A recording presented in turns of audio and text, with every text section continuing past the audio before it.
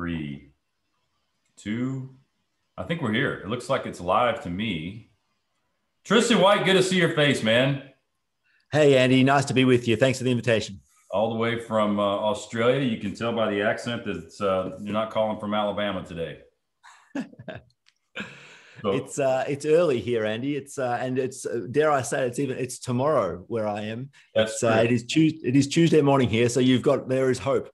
And it's also summertime. So Yeah.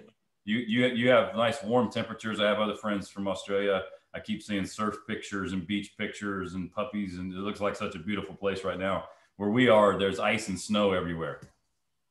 Yeah, well, the beauty is, Andy, that you do get to experience that. I'm in a part of Australia we don't get snow, and maybe you'd say that you don't want it, but I think the full experience is sometimes a good thing. Yeah, it's pretty for about 3 hours, and you just wish it would go the hell away. Yeah, and then it's impractical. So let me give you, we got people still rolling in, and I'll give a quick intro, and then we're just going to kind of have a conversation around building culture at the end of the day. So we're going to talk about that. I do see Kristen McLean is on here. So welcome, Kristen. And Tristan and I were talking about you guys being at Leadership Academy together. So glad that you can be here. For everyone else, Kristen pops in from time to time, and she does this really cool graphic representation of the things that we talk about, which will go out in the recap at the very end of this. We also record this session. So the session will be on the website within 24 hours with a recap and Kristen's drawing, and it is Facebook Live. And we have Leah behind the scenes now. So if you've got questions on anything, oh, look, she says, good afternoon, Andy.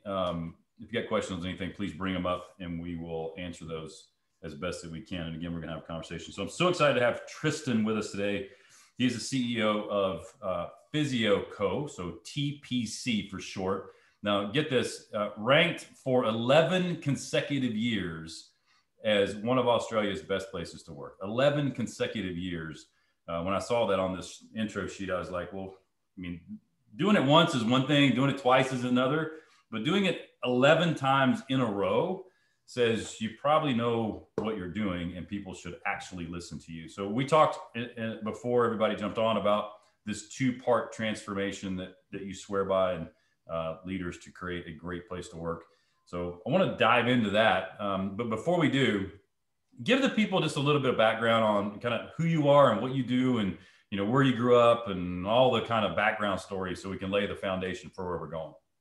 Yeah, sure thing, Andy. So let me get into it. Let me try and make this the Cliff Notes version, Andy. But look, important part of my story is I'm from Australia. I'm from a little town in the very southeastern corner of the Australian mainland. It's a little town called Foster, not far from Melbourne, the capital city of Victoria. And I grew up in this little town. I studied physiotherapy, or physical therapy as it's known in the States, in Melbourne.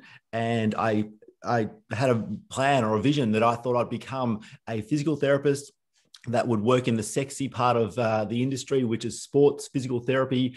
And Aussie rules football is big down here, Andy. It's AFL is what a lot of people follow. The mighty Richmond Tigers is my team. And so I had this early dream to become a physiotherapist, learn the ropes as a junior physio in some large teaching hospitals, progress over to a private practice and then a sports physiotherapy direction, and ultimately be the physio that dashes out onto the arena to help the mighty Richmond Tigers when they busted up their shoulder or their knee or the like. And it turns out that I did finish that physiotherapy degree. I started my career towards sports physiotherapy, but I didn't love it. I had this very early career head versus heart challenge. My head was telling me I'm taking the stepping stones towards this career that I think is going to be a useful one and a purposeful one. But my heart was telling me, Tristan, do you really want to be doing this for the next 10 years, 20 years, 30 years? And I reflected hard, Andy. And it turned out that what I felt like I was doing was helping healthy people become healthier, run faster, jump higher, tackle harder. It was a noble cause and a useful cause for someone whose heart was in it. But for me, it just wasn't. It wasn't to be. And how long were you in that before you figured out that, hey, this may not be my gig?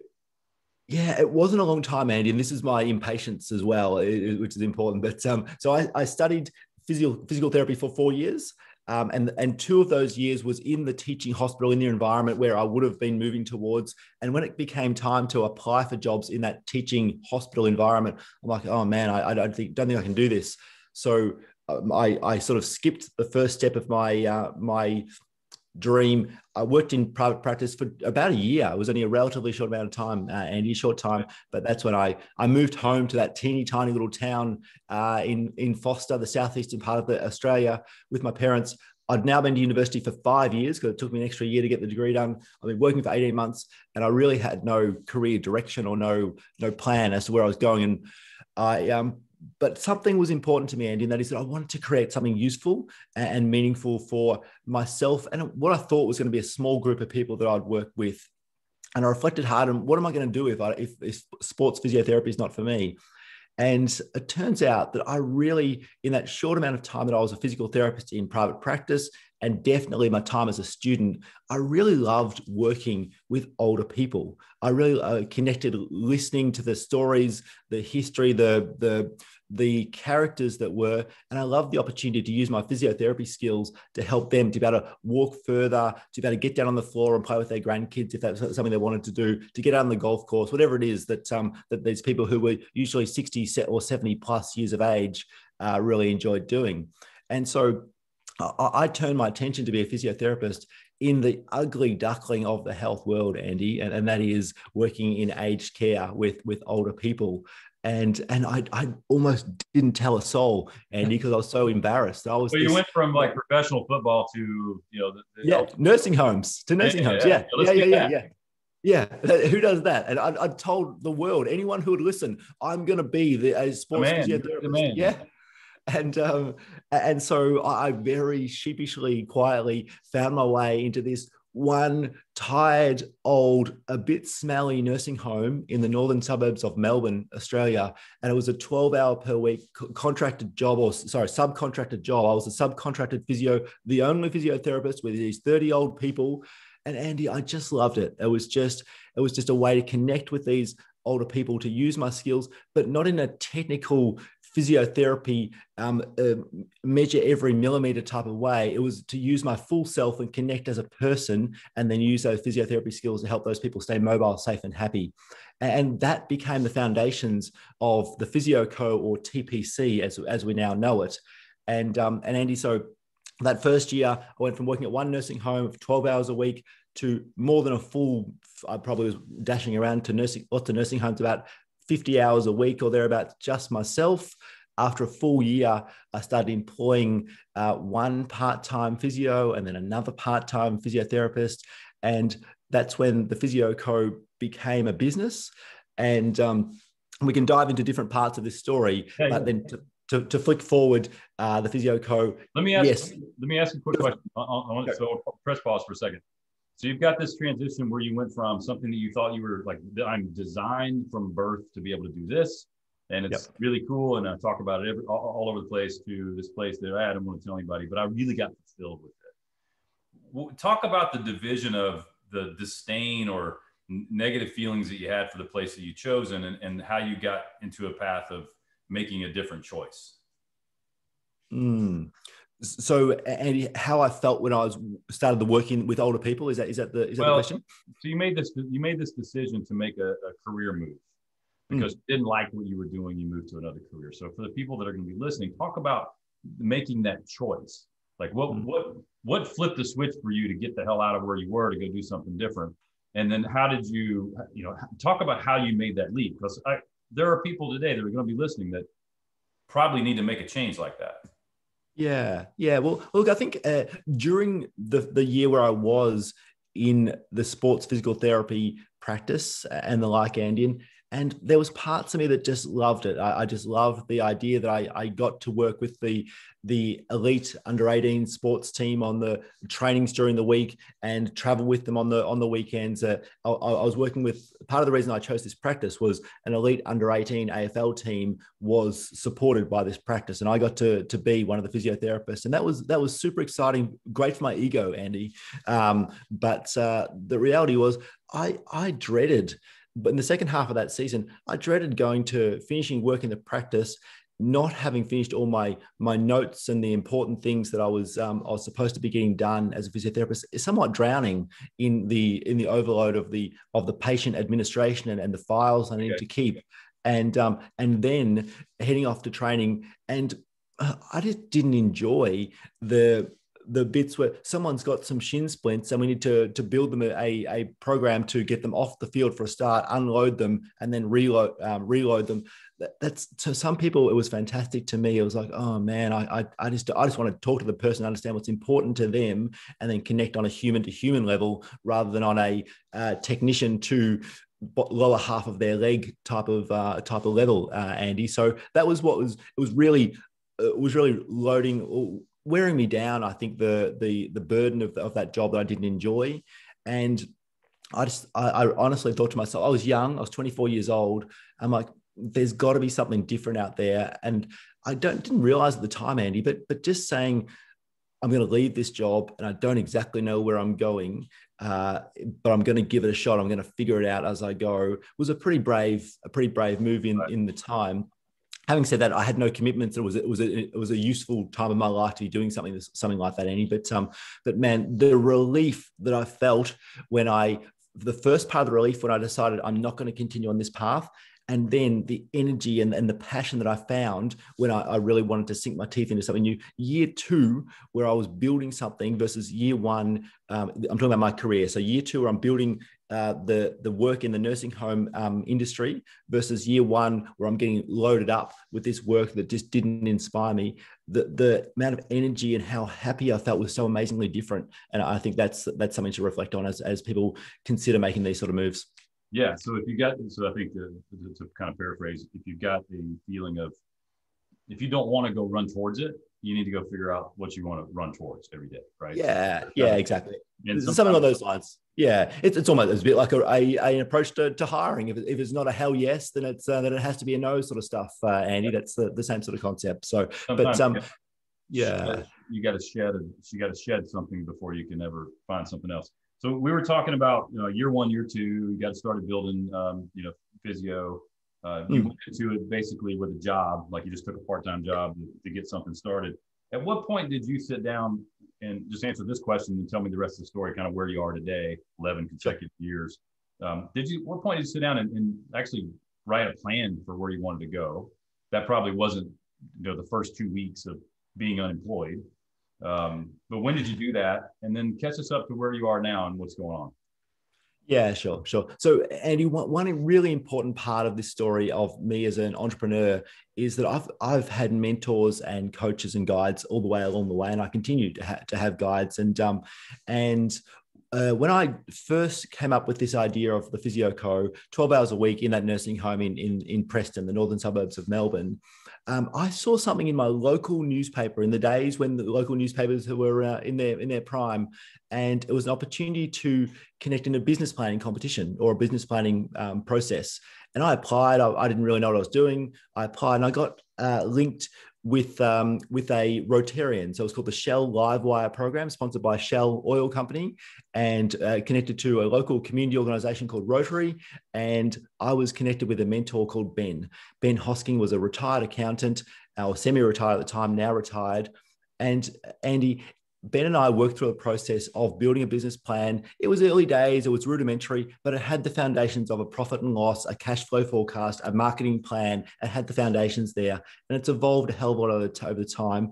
But early days, getting at least a starting point on paper was really, really powerful for me. And it's changed so many times, Andy. Like that's the reality of how strategy works and planning works.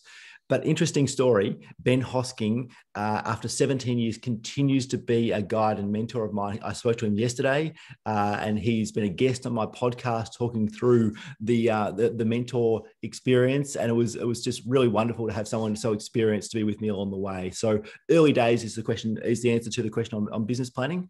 And Andy, just to quickly bring the story together, is that years 2, 3, 4, 5 in the Physio Co, I grew a team pretty quickly. We got to about 20 people over about 5 years, all working in different nursing homes and helping older people. And again, at that point, after year 5, I felt stuck. I felt like I had a job. I hadn't built an empowered team. Everyone was reporting to me, and I was a reactive supervisor, if you will. And it was at that inflection point where I discovered the important work that you do and that I'm familiar with, the Rockefeller habits, the work from Jim Collins, all this important systems-based information that helped me to create the foundations of a great place to work. And it was from that year 5, 2009, all the way through for 11 consecutive years that we were ranked as one of Australia's 50 best places to work. We grew from that messy 20-person team through to a 150-person team serving older people all the way around Australia. And yet, interestingly, we're now into year 17, and we're going through a pivot. There's a change of direction, and our team is not as big as it was. We're a bit smaller. There is a global pandemic that we're also working through, Andy, which is related. Yeah, you heard about that. So all things considered, but Andy, that in a nutshell is the story. Start up, get going, hit some challenges, fast growth, and then some plateaued growth, and all sorts of learning and growth along the way. But I'm blessed to lead this organization, and I'm blessed to be able to share the story. And let's dive into the detail of how we've done that to help other people. Yeah, it's amazing. It's always amazing to me when I talk to somebody who's been successful, and they make it. Everybody looks at us and say, you're such a success. We're like, shit, it took 20 years to get from where we were to where we were 20. Like we had to figure it out 82,000 times between the day we started and today. 2 things. You've got a book. Could you hold your book up for me? Yep. Absolutely. Book called Culture is Everything. Right. Yep. Great book. 11-time winner, best place to work. And then you mentioned a podcast. So maybe just give us a podcast name so that everybody can hear it, and we'll put it in the notes. Yeah, sure. It's called the Think Big, Act Small podcast. Think Big, Act Small podcast. So you guys look that up. We'll put that in the notes as well. So two parts to culture. This kind of the people side and then the system side. And you were talking earlier with me and saying, I used to be systems until I figured out, well, maybe it's people too. Go down that path. Yeah. So Andy, between 2009 and you already heard the story, 11 times best place to work. And why I keep banging on to that is because people kept asking me, Tristan, how do you do it? How do you build a great place to work? How do you build a strong workplace culture? And Andy, I'd give them this long answer that made some sort of sense to me, and they had no freaking idea what I was talking about. It was like a complete mystery. And so I realized I had to find a way to communicate it. And by the way, that's an important part of leadership that we've all discovered, is that communication is leadership, and leadership is communication, is a critical concept. But anyway, I broke down this how to build a great place to work in the way we'd done it at the Physio Co. into the Culture is Everything system. And the Culture is Everything system became the foundation of this book that I released in 2017. And Andy, if you had have asked me at any point in the years leading up to the release of the book, and probably for a couple of years after 2018, 2019, I would have answered, if you want to build a strong team culture, follow the system in the book. It's based upon the work of Jim Collins. It's based upon the work of Vern Harnish. It's based upon some really tried and tested work that's now been experimented and tested at the Physio Co. And Andy, I wholeheartedly believe that. But and it's so very important, and we can dive into that system very soon. But I was missing something. And I had a closeness problem to this myself. And that is that I didn't realize that I was going through an evolution as a leader myself. I was going from someone who realized that management and leadership was important to actually understanding and being able to be a practitioner of being a great leader who can communicate things in a clear, interesting way, who understands the empathy and accountability continuum. And what I say by that is, when do we need to connect with empathy, and when do we need to move that towards more and more accountability to make sure that people in our team are getting the results that they want to get, and they are being challenged and stretched and supported in the right way? How do you give and get a better feedback? All these skills that might have used to be called the soft skills. Seth Godin calls them the real skills. Call them what you will. But I had this closeness problem, Andy, and I didn't realize that I was going through this evolution myself. Life is lived through the forward lens, but understood through the rearview mirror or something along those lines. And therefore, I now realize that you cannot have an enduring great place to work without a systemized team culture and a curious, calm, and connected leader or leaders that are continually moving forward and refining that system. And so that's the two-part transformation that we speak about. And does that make some sense to you? Yeah, I want to unpack a couple things you talked about. So the first is this: I like this empathy to accountability and the continuum that you spoke about. Yep.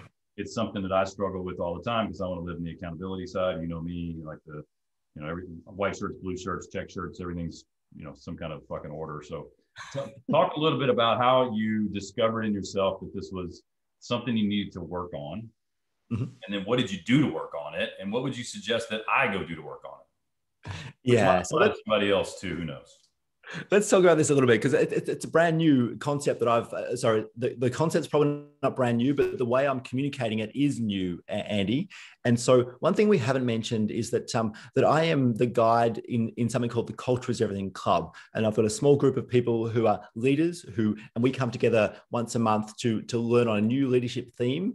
And this month, the theme we're working on is creating stronger personal and professional connections with your teammates. It's a really important theme that we're working through. And this empathy accountability continuum is part of that theme that we're discovering just this month of February 2021.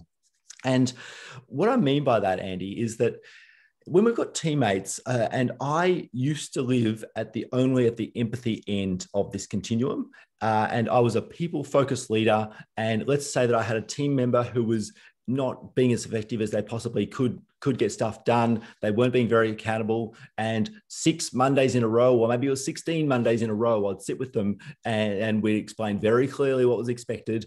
And at least it was clear to me. And then we'd get to the end of the conversation and it would be something like, do your best. We'll meet again next Monday. And where are we going to get with that sort of approach? Well, we're going to get the same bloody results as what we've already got. And so I actually needed someone to shine a light on the other half of this continuum. And that is, what does accountability look like? And how can I use the language and the skill and create the environment for people to step in to being more accountable in the work that they do? And so by understanding the full length of the empathy at one end to accountability at the other end is the concept. And I'll give you an example of someone in my team that I'm working with right now, Andy. And that is that I've got a fellow called Mike, and Mike leads ops for us, operations for us. And Mike has stepped up and taken on a greater accountability or greater responsibility for the data in our business. His information is critical for all of us business owners. And Mike has stepped up. He's been doing some really important work. He's done advanced Excel courses, been using Power BI. He's really getting deep into the data. And that project that he's working on is brand new for him. It's a new skill. And I'm at the empathy end of the continuum when I'm working with him on that, because it's new. I'm supporting him. I'm giving him feedback, and I'm encouraging him to step into more and more of this skill. At the other end, Andy, is that we are coming off Christmas, New Year, Australia Day, public holiday, all sorts of downtime here in Australia, not to mention some circuit breaker, some short lockdowns that we're having because of the pandemic. And so Mike has got also some very firm growth of consultation numbers or number of clients we need to service in our business as well. And he's done that before. He's got a team of people that he leads that are middle managers that have got teams that know how to deliver consultation to our clients. And therefore, the targets were set with Mike in collaboratively with Mike and his team leaders. And I'm definitely at the accountability end of the continuum with that particular task, because where are we up to? What are we doing? What happened in the last 7? What's happening in the next 7? And really strong on the accountability. But only when you understand the empathy accountability continuum can you choose the right moment to dive into the right type of communication, Andy. That's what I mean by that continuum. Does that make some sense to you? It does. And so is this in your book? Does it talk about the it's not in the current version, but it's about to be, Andy. It's I'm working on the next version. Yeah, I like this idea. And you got to pick your points along this path of where you need to sit based on probably who you're dealing with and their own personality and how they like to receive information, what the context of the conversation may be. So if you're talking about sales, potentially versus marketing. I mean, there's a lot of different contexts. And it's difficult. It's difficult for a leader to not be their normal self. It's probably difficult for you to go to the accountability side. It's difficult for me to go to the empathy side. So together we're the perfect person. Yeah. And Andy, I think you've really honed in on this in a really powerful way. And what we've been working through in the Culture is Everything Club about this empathy and accountability continuum is that the more you get to know someone, both personally and professionally, then the easier it becomes to choose the right moment in time to lean towards accountability and towards empathy. And Andy, in a recent turn of events in our business, and this is, I don't wish this upon anyone. I wrote in Culture is Everything, in the Culture is Everything book, that hopefully not in your business or mine, but people do pass away at work. People do die, and hopefully it doesn't happen. And Andy, after 17 years, we tragically had someone who passed away in our business just a few weeks ago, and it was a really devastating situation. And that was a real challenge for all of us, both personally and professionally, but also as a leader, that this empathy accountability continuum is so important at that moment in time, because there's so much empathy required. But then when do we start moving towards the accountability side of things? And then all of a sudden we're sort of getting back on track a little bit, and we're doing our best to remember and honor this person we've lost and moving towards the work. But then someone has a really crappy day where they're really missing their workmate and their friend. And so then it's a shift back to the empathy side of things before moving back toward the accountability. It's a continuous, I guess, the more you know people, the way you can connect with them in a better way. So yeah, it's really powerful concept, Andy. Yeah, it's like little dials on this thing. I'm going to draw an image of this before it's over with. Sorry to hear about your teammate being lost. And we because of the work we do, we haven't had it internally in any company I've ever run or owned. But we deal with it from a coaching perspective a lot. So yeah, we get those same calls. Talk a little bit about, you said curious, calm, and connected. Mm-hmm. So I want you to talk a little bit about, to be a good leader that leads culture. What does the curious side of this look like to you? So, Andy, there's two parts of them. We've already dived into part of it, and that is curious about people, the people in your team. There is no question that we need to be curious and connected to our team, and we've spoken about that in detail. But the underpinning, so a curious mindset with your team, but then never forgetting the importance of the scheduled 40 plus weeks of the year, the one-to-one meeting with your direct reports, with your team members, is the foundation of building a strong and connected relationship with each team member. And that's part of the system. But on the industry and people, it's also about being connected to our customers and to the future of what's happening in your industry. It's curious about learning outside of your industry to then apply back within. And I think I'm from the healthcare industry, and if I'm not careful, I spend my entire time focused within health. And I think we need to be curious around what's happening in other areas.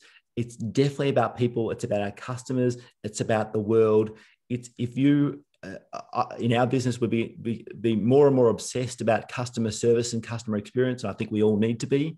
And so everywhere we go, being interested in what are they doing, how they're doing. It's about the people side of things, but it's the systems behind the people side of things, which is the really important concept there, Andy. So curious about people and willing to say, hey, that's different. Tell me more about that, please. I'd love to know what you're doing over there. How did you so beautifully serve me here? It's about that curiosity, but it's also the willingness to engage in conversations and then listen with these two things really deeply is the concept there, Andy.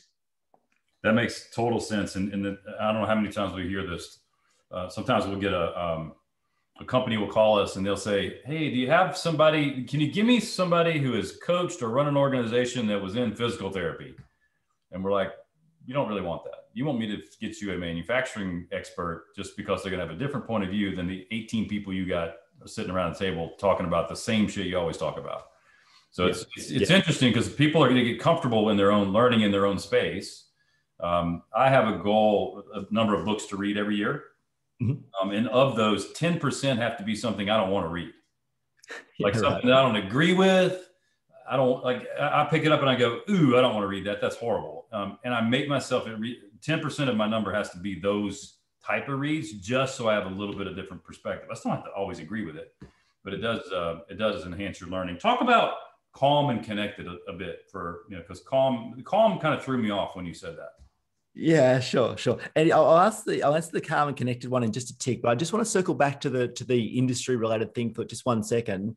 And that is that in the early part of my career, learning from all sorts of places, including people like you, Andy, including Petra Coach and Vern Harnish and the like, who give stories and examples from all sorts of different industries, is so powerful. And the newsletters and stories that we all get is so useful. I really encourage people to do that sort of stuff. But these days, we are all, if you're not careful, we're all in so many groups, Facebook groups, LinkedIn posts that are all specifically industry related. And I'm in them. I'm in my groups of physical therapy Facebook groups. And the conversation in there is probably useful for some people, and it's probably useful for some of the people who are new to growing a business. But it just reinforces the same problems over and over again. It reinforces the same, dare we say, the leadership lead that John Maxwell would communicate. It's the same concept. So be very, very. I'm not saying don't join industry groups, but be very, very careful of being contained by those industry groups is important. I think we've covered that point, but I just want to the prevalence of Facebook groups and the like really does surround us by that sort of stuff if we're not careful, Andy. Exactly. So now let's talk about this. Calm and connected. Should we go into that? Let's go. Okay. Andy, here's what I didn't understand. Building the system, the culture of everything system. Yes, this is what you need to do. Moving forward to be a better leader. Yes, let's learn how to lead other people. There's something that I don't think that any of us can do, and I certainly can't do to lead other people if I can't do this thing first, and it's to lead myself. And if I can't lead myself and know myself on my very own empathy, accountability continuum, and when am I needing to be easier on myself and give myself a break because I've had a tough time, and like the difficult situation of a team member passing away is where I'm more towards the empathy side of things. Or Tristan, you've got a weekly top 3 and you've got one of the top 3 done. You need to be more accountable and saying no to more things, and you need to lead yourself in a more effective way. Or Tristan, you haven't exercised in the last 2 weeks. You've been sitting at your desk. You haven't stood up. There's the fitness and the personal side of things as well. And so, Andy, the calmness is overseen by this concept of we can't lead others unless we can lead ourselves, and unless we can take the time to listen, understand our own empathy, accountability continuum, and or our own fears, our own concerns, our own, leadership lead, if you will, if you want to use that language. And then I don't think it's possible for us to reach the potential that we're potentially going to reach. Leading ourselves first is a powerful concept, and is the very first theme that we teach within the Culture is Everything Club, because people come to me to learn how to build a strong and empowered team via the Culture is Everything system. They then progress to wanting to learn how to become a better leader themselves. And there's a critical bit in the middle there. Let's learn to lead ourselves before we can learn to lead others. And that's where the calm part comes into it, Andy. That makes total sense, and something that also is a bit hypocritical if you're asking somebody else to do something you're not willing to do yourself or doing yourself. Yeah, well, there's that, Andy. But I think the calmness, and look, whether this is an important part of my life at the moment, and that is that I've been leading a team for a long period of time. I've been leading, I'm not sure, you tell me, Andy, you're further down the road on this than I am, but leading children and family and being a parent is something relatively, I've got 4 kids under 10 in our house here. And I can assure you, being anything but calm doesn't really work very well with kids, and I think there's a lot of parallels there. What's your experience there, Andy? Yeah, I mean, my girls are older, so you're exactly. Mine are out of the house, so I guess I've led them right to where they needed to be. Perfect. Talk about connecting or connection, and then we want to move from there to the systems, because I want to get to the systems piece. That's what people automatically are going to go there. Like, just tell me what I have to go do, not who I need to go be. Just tell me what I have to go do, because they don't want to think about the first thing. That's why you started here. So talk about connection. Yeah. So calm, curious, and connected are very, very interrelated. And that is that I don't think you can connect with people in a meaningful way and have a team which are connected people in a meaningful way if you aren't calm and take the time to connect with them, and you aren't curious about getting to know that person in any useful way. And so connected in some ways, Andy, is the outcome of being a calm leader who takes time to connect and be curious with their team and with the people around them. Because here in Australia, Andy, I'm going to embellish or indulge in something just for a moment. I mentioned the mighty Richmond Tigers in AFL right at the very start. And the mighty Richmond Tigers, who is my favorite team, I hope to be the physical therapist for, they were and also ran for a very long time, Andy. They were the top 8 teams in the AFL AFL ladder at the end of the season get to play in the finals. And for year after year after year, the Tigers were number 9th, and we didn't make the finals. But in 2010, we got a new CEO. His name was Brendan Gale at the Richmond Tigers. We had a board who was supporting him, and he set a 10-year goal. The 10-year goal was to be able to eliminate debt from the club, to have 100,000 paid up members, and to have had 3 premierships or 3 championships within the next 10 years. And people laughed him out of town. They laughed him out of town because there's no freaking way that the Tigers would do that. They're completely self-sabotaging. The coach loses a few games. They boot them out the door. It's not going to work. And Andy, in 2020, Richmond won the championship, and that was the 3rd time in 4 years that they'd won the premiership or the championship here.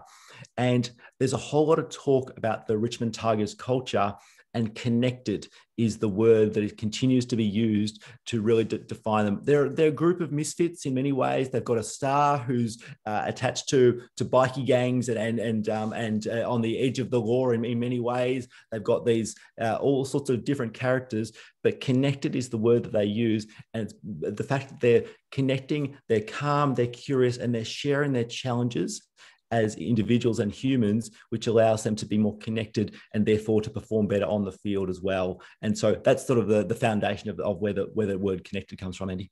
That's perfect, man. And I see that with teams all the time, including my own, the more connections. And it's been difficult this year, well, 2020 to 2021 year. To keep those connections. It's turning into years, Andy. Yeah, but if you focus on it, you'll figure out a way to make it happen. We work with teams all the time. So move us to systems, which is the premise of the book is a lot around what you need to go do. We've had conversations about who you need to become in order to be more successful, because if you just go do stuff, you may not make it anyway. But talk about the systems and where does it start, and what might somebody go do first and second and third? Yeah, absolutely. So the culture is everything system, it's a 4-part system that comes with a checklist inspired by the Rockefeller Habits checklist, and so it's the checklist of the things that we were using inside the Physio Co that helped us to build a strong team culture and grow significantly to be a great place to work. The 4 parts of the system, Andy, are firstly discover the core, secondly document the future. Thirdly, execute relentlessly. And 4th, show more love. Now, we can work through each of those, but I just want to, people love to get some quick wins on this sort of stuff. And it's really important that we understand that a culture system takes time to build and there's hard work in there. But if you want some quick wins, straight to the show more love section is the part that I would really recommend people, because show more love is where we can quickly, hopefully, take a moment to slow down and realize that we have got to connect with our team members. We have to have a culture of catching people doing something right. We have to provide recognition. We have to make sure we realize that people have crap times at home. Sometimes people are having crappy times at home. And if we then automatically think that it's all about work and we give them a hard time at work, then all of a sudden we've got a team member who's having a shit of a time at home, and then they come to work and their bosses give them a hard time as well. That is a disaster waiting to happen, Andy. That's not someone that's going to be a high performer in your team. So show more love is the 4th part of the system. I can share a couple of the points in there, but for quick wins, that's where the real action is, Andy. Yeah, one of the things that we do as a coaching organization when we kick off a new company, we usually work with the executive team first, is we give them what we call an appreciation bag. And this comes from Jack Daly, you know, Jack. So it Yeah, comes yeah. from Jack Daly's money bag idea. It's just, all it is appreciation. Thank you cards is all that's in there. And then we teach them how to write a note of appreciation or a thank you note to another team member. And we have them practice it in the room. And that becomes part of the ritual of things that they need to do. That would fall into your show more love category. What else is in there? What else would be in here? Recognition, you said, et cetera. Yeah, so with the show more love section, Andy, what a few things about it is people are getting recognized. If they add something to the culture, they are getting recognized, and it's a regular system. Maybe it's a reward and recognition program, whatever it might be, but regular recognition. So firstly, from teammates, we need to make sure there's peer recognition, but we can't ever forget, and let's embrace the theme of Jack Daly here, Andy. Recognition from the CEO or from the business owner or from senior managers on a regular basis is really, really, really important. Jack Daly taught us about the idea of sending cards to people on their birthday, on their anniversary, when they're hitting goals personally and professionally. And as I look around, Andy, on my desk here, I can hold up some cards that here is a 9-year anniversary card for someone who's been working at the Physio Co for 9 years. And here is a 3-year anniversary card for someone who's been working at the Physio Co for 3 years. They are on my list to write on, to write, "Dear Dan, happy 3rd TPC anniversary. Love your work and so grateful that we're in the same team together. Keep it up, Tristan." And that heads off in a little red envelope, which is our company colors, to people's team. And so regular recognition on the small things, which to the CEO who's trying to balance the books and grow the business, and they're so focused on growth of the business, sometimes we forget to connect with small moments with our team members. So personal recognition for CEOs is another one. Andy, 2 more I'll just quickly mention in the show more love section. One is having a budget for when bad stuff happens in people's lives. Bad stuff does happen. 2 weeks ago, we had a member of our team whose family lost their pet dog, who was 14 years old. And to them, it was a really sad and challenging week for them to work through it. And then now their backyard is very, very empty and challenged. And therefore, it's a sad place for them to go as opposed to a happy place for them to go. And so we understood this, and we said that they decided that they were going to plant some more plants in their backyard because they couldn't in the past because the dog used to dig them up.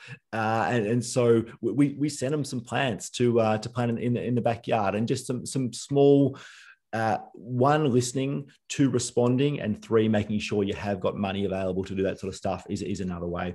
So that's another part, Andy. And the last thing, and this is learned from Tony Shea of Zappos, who sadly passed away last year, but the annual culture book. And that is that we do all this work to build a great company, to build a strong culture. Do not ever forget to capture the memories of what happened in your team in that particular year. Tony Shea calls it a culture book. It's effectively a yearbook is the way. And I'll hold up here's the 9th edition of the Physio Co culture book from 2020. And guess what? There's Zoom squares on the front, Andy, because we spent the whole of 2020 on Zoom. But capture the memories is a really, really powerful and important part. And yes, you can create a glossy book like that, or it can be much simpler, a short video or a message from the owners. It can be a group of photos. Do what you will, but capture the memories is another important part of the show more love section. I wrote that down because that's not something that we do a very good job or talk to people about. So I appreciate you sharing that with me for sure. And I'm assuming that you put like teams of people or small groups of people, or somebody's in charge of, like, who owns the yearbook for you? Do you have a team member that's their thing? Yeah, look, there is how the yearbook comes together is that every year, towards the end of the year, I've got a regular rhythm of email updates to our team, Andy. I think that's really important that the CEOs, the owners do have a regular communication channel, and in that email, I put out a link to a little Google survey, and people fill out that survey, and then I've got a team member. Actually, after all these years, my wife still owns the culture book, Andy, and so she loves to collate and put it all together. And she's sort of the owner of the culture book, and then we've got a designer who helps to make it look as pretty as we can. Yeah, the point being somebody owns it, not just you. Walk me through. So we've got the core, discover your core. Yep. Document the future, and execute relentlessly. Execute relentlessly. So where are we going next? And we've got about 15 minutes or so. So let's choose one of these and dig into it. Yeah, sure, sure. So look, Andy, I'll quickly give you an overview so people understand. And so discover the core is about a core purpose and a core values. We've learned this from Jim Collins. Really important to know who we are and what's deeply important to us is the discover the core part of the system. On the other side of the same coin is where the heck are we going now that we understand who we are and what's important to us? And so document the future is about vision. It's about being clear, the BHAG or the North Star. And I like to call it a 10-year obsession. I know that Jim Collins uses the term big, hairy, audacious goal. And I believe, Andy, correct me if I'm wrong on this, but somewhere between a 10 and 30-year timeline is what he put on the BHAG. Is that your understanding, Andy? Yeah, I like the 10-year to 30-year because you can't argue with me. Like I can say anything can happen in that time frame because it can. Yeah. Well, I'm not as brave as you, Andy, and that is that I like to hang around the 10-year timeline, and so I like to call it a 10-year obsession. What are we going to obsess over about creating over the next 10 years? And quick story on the 10-year obsession is in our business at the Physio Co, because we live this stuff. And so we had a 10-year obsession from 2009 to the end of 2018. And I can tell you we made some fantastic growth during that time, but it took us 11 and a half years to hit our 10-year obsession, Andy. And it really doesn't matter as long as you make that growth. Yeah. What was, just out of curiosity, I'm being a curious leader. What was the 10-year obsession that took 11 years? Yeah. So the 10-year obsession, and there's an interesting part of this too. I'll explain this too. The 10-year obsession was to deliver 2 million unique and memorable consultations to our senior clients. So it was about delivering consults. But here's where my growth and our growth as an organization has developed. And we've got no idea of how effective those consultations were. And we might it was about output. It wasn't necessarily about achieving anything specific. Right. And so our next 10-year obsession, which is a similar number, it's a similar number. It's 2.028 million, which is 2.028 million. Expanded out is 2028. So we are working towards a 2028 timeline of helping our clients set and smash 2.028 million goals. Their own goals, their health goals. So we discover what's important to them, and they might have a health goal that by April they want to be able to walk a certain distance, or so they can go on a holiday or cruise or in their caravan or whatever they want to do, and we will then help them to set and smash that goal. That's the next 10-year obsession. That's beautiful, man. So that's the time we have left. Something that's near and dear to my heart is executing relentlessly. And there's an old quote that says, most great ideas die at the altar of execution, or execution is always worshipped. Because we can come up with all this stuff, but unless somebody actually goes and gets it done, it doesn't really matter at the end of the day. So from a system standpoint, talk about executing relentlessly and what in the book and in your own experience keeps somebody on that path. Yeah. So I'll quickly talk about these, Andy. And so we talked about discover the core and document the future being the two sides of one coin. Who are we and where are we going? Well, then there's two sides of the next coin, and that is execute relentlessly is the important part of making sure we get there. But at the same time, we have to show more love to our people and connect in an important way. Otherwise, people get sick of it pretty darn quickly, and it's got to be valuable. So execute relentlessly, Andy. The important parts about this is we have to live our own system. And I'm talking about daily and regular rituals, the daily huddle, critical part of executing relentlessly to making sure that we're connecting on it. And daily huddles have to happen, and they have to happen in a valuable way. This is the biggest challenge with daily huddles. People are like, oh, they're boring, or they don't add any value. And so they have to be useful. They have to be energy. They have to be human to human, but they also have to help people do their jobs in a better way. So daily huddles are a critical part of execute relentlessly.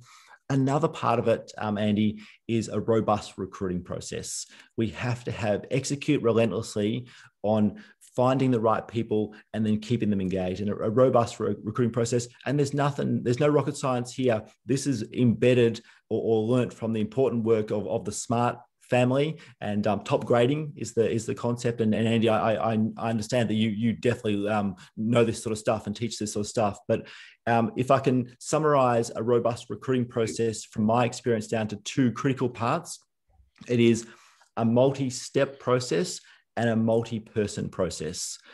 We definitely have to make sure that there's a multi-step person. When people apply, they go through multiple touch points to get to know the person, not just the person who might be very, very good at applying for jobs and very, very good at interviewing for jobs, but the person who actually is understood, and we can assess them as best as we possibly can. And multi-person, because I look for people that are just like me, Andy. If I'm not careful, and I think we all do look for people that are just like ourselves if we're not careful. So therefore, having multiple people who are assessing with a scorecard to make sure that they understand, how does this person fit our core values? How does this person fit where we're headed? How are they going to contribute to our vision? And also their skill or competency is a scorecard for every interview. So execute relentlessly is both internal about daily huddles, but it's also external about attracting the right people through a robust recruitment process. Just a couple of parts of the execute relentlessly system. Let me feedback the robust recruitment process. So there's a scorecard, and that's a top grading methodology term. Essentially, it's a job description that is a lot more detailed. If you were going to describe your perfect person to be in a relationship with, like, you would have all the stuff on this page. Yeah. That's basically what you're doing for every role in a business. But once you have your scorecard, you should be able to read it and say, and get a visual of a person. And then you said multi-layer and multi-person. Yep. So you've got, it's not just one and done. It's, you're going to do this, and you're going to do this, and you're going to do this, and you're going to do this. And you got to design what that is. And you're going to do it with this person and this person and this person and this person. Is that pretty accurate? Look, Andy, it is. And when you spell it out like that, for emerging businesses who are flat out just doing the doing, that sounds a really painful and difficult thing to do compared to receiving applications, thinking that person sounds fine, having a quick interview, and then moving on to the next job on your list. I'll just reaffirm the importance of, you do that approach of quickly receive applications, interview, and they'll be fine and move on. Then you're stuck with the problems of the wrong people that don't, and that takes a hell of a lot more time than investing an extra few hours in deciding if this is the right person or not to get the job done. So that's the critical point that I want to really be clear there, Andy. And if you're hiring for a frontline, frontline type of an individual doing a job, you might have 2 or 3 layers with 1 or 2 people. If you're hiring for a mid-level manager, supervisor, C-level position, you might have 10 layers and 7 people. So the complexity of the role, and you can think about it as pay grade, should dictate what is the process. But making sure that it is multi-layer, not just one and done, and making sure it has multiple people, so you got different sets of eyes. I wrote an article a bunch of years ago, and I entitled it "The Toilet Seat." And my comment was simply, we're going to share a toilet seat. Like, we're working in my office, we're going to share a toilet seat, and we're going to share it for a long time. I'm going to get to know you before I put you on my toilet seat. Yeah. So that was, I sometimes will just say that to people, because it makes total sense. We do need to get to know that these people aren't too crazy. Andy, I love that. I think that's really, really powerful. And I think that just a quick thought that I know we're getting short of time, but a quick thought that I've made mistakes on over the years, and that is that as you hire more experienced people and more capable people, yes, you do need to interview them in more detail and more depth and take more time. But the wrong people who are applying for those jobs will think the interview process is not worthwhile, and they're beyond or above the interview process. And that's a big filter in the first place. And if someone is ready and willing to do the first interview, then catch up for a cup of coffee, and then go for a walking meeting, and then and then spend some time with your team members, and they love it and they're engaged and they can't get enough of it, now that's a great sign that you're on the right track. If someone's like, can we just do another interview, or do you need to speak to my referees? That's a real sign that you may not have the right person in the pipeline just there. Yeah, and you can build filters. One of the things that we do internally is we have an application process that's online, very simple. You fill this little simple thing out, but we want you to shoot a video of yourself answering a couple of questions for us and submit the video. So it's just an extra hurdle. If somebody cannot do that, or they don't do that, they're probably out anyway, because we use technology a ton. We need people to be able to do that. And we want to see how you come across on video. A lot of our work today is on video. Makes total sense. but you can just build these hurdles multi-layer. Doesn't necessarily have to mean 2 hours in a room with somebody. It could just be a 7-minute phone call as one of the layers. Yeah, entirely. It's and when you check, so but a 7-minute phone call, Andy, there's so much to be found out. Does someone turn up on time? What do they not turn up on time? Do they take 6 of the 7 minutes talking about themselves without asking any questions? There's so much to be considered from that sort of that step in the system. Yeah, not difficult. Well, listen, any last words? Culture is Everything is the book. We've got the podcast. Make sure you're connecting on the podcast, gang. Any kind of last words to leaders that are on this, like around culture? Like if you could, if you had one last parting thought, what would it be? Yeah, the last parting thought is this importance of the fact that culture is such a powerful and important concept in business, and it takes time. So I would encourage people not to rush it, but I'd encourage people to have just a 1%er or a 5-minute task they're doing every single day to connect with another person, to understand a bit more about the culture system, and to chip away at it. Execute relentlessly, if you will, Andy, on the importance of building a culture system, because it will pay off more than nearly anything else that I know of in business. So don't rush it, but chip away. And I've got my planner in front of me, and I suspect you've got your version somewhere there, Andy. And that is that have something related to culture on your top 3 list of priorities each and every day is something I'd really love to share. Awesome, man. Well, listen, great to see you. Glad you're doing so well. Thanks for getting up so early to be here today. Tristan White, one of my longtime friends, we've known each other. One of the things that we do here, we support an organization called Tiny Superheroes, and they have these little cool superhero capes. You see this is like a little cape. So there's an EO member in St. Louis, and her organization makes these capes and packages them up, and they send them out to little kids that are dealing with some disease or, some kind of something that's going on that's making them not feel great, to turn them into a superhero for a day. So we're going to donate some capes to the kids in your name. Awesome. Keep that organization delivering these things and delivering happiness. So great to see you, my friend. Rest of you guys, take care of yourselves. If we can do anything for you, let us know. There'll be a recap in your inbox within 24 hours with all the information. Thanks, Tristan. All right. Thanks, Andy.